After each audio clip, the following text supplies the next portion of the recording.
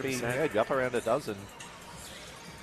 Here's Majok Deng, guarded by Krizlovic. Goes right at him and floats it home. Against Ipswich a few weeks ago, he sort of really got fired up at one stage against Nathan Sobey. He loves taking it to the best players in the competition. And Majok Deng with a tough finish over Krizlovic. We're underway here, and it's Logan with the first possession. Deng goes to the left, pulls up, and hits that little floater. And he's doing everything he can. As AK Gak turns it over, Deng recovers it. Here's Bruce going up with it and laying it in. And he was a Logan Jr., though, in his heyday, as the pass from Majanya deflected. Maslin finds Deng, who slams it home. Here's Young now, out to Deng. He'll fire a three.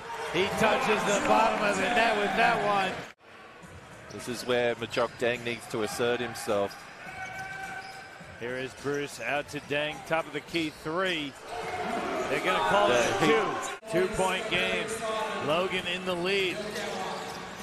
Here is Majok Deng, getting busy inside. He banks one home. But Majok Deng showing just why he is an MVP candidate, rising up and knocking it down. Majanya swatted by Deng. He's also a Defensive Player of the Year candidate as Maslin fires a three. 6-point game, 5:40 on the clock. Deng gets free and hammers it home, plus the foul. You see on our Kayo replay, stepping through, right foot slam. Two hands to put a lid on it. I can see Sean Bruce shaking his head. He really didn't like what they were doing, how they were setting up. This is more like what they were trying to get with the short corner catch and switching action here against his zone.